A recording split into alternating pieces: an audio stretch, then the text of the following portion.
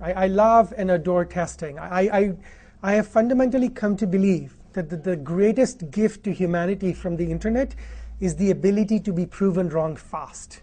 I just love this power that I can get from the web because it can unleash a level of creativity and experimentation that truly, truly adds to the bottom line.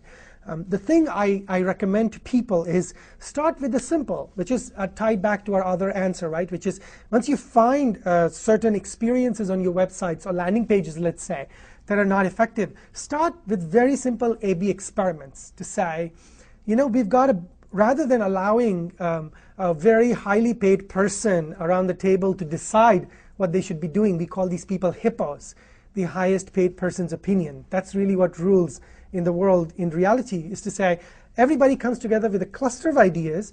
We can use tools like the free tool from Google called Website Optimizer, other tools like Test and Target, Optimost, very easy to use tools you implement on your website, you upload all your creatives, different versions of the page, call to action, all those things are shown to people who come to your website, and it tells you when the data has reached statistical significance and tells you this hero worked really well, or that call to action worked really well, or this messaging worked, whatever the outcome is. Start with the simplest, but go to the other index as well. I'm a huge fan of controlled experiments.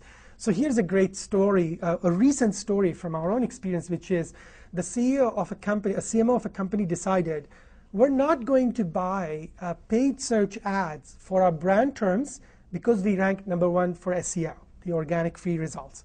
And that's a great opinion to have. And I said to the CMO, why don't we convert it into a hypothesis?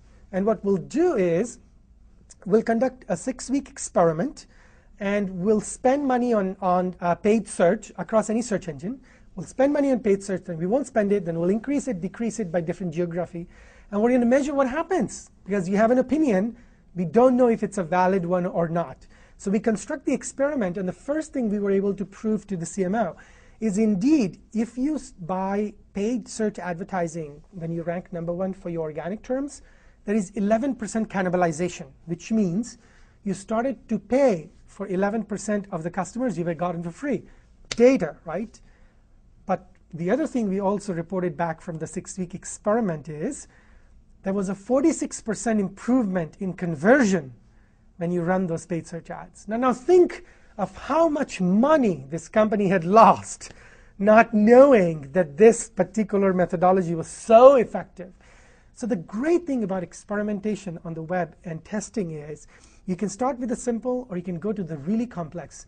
They are easy and effective to do, and they help you figure out which of your opinions are valid, which ones are not. It's really, really hard to do this in the offline world.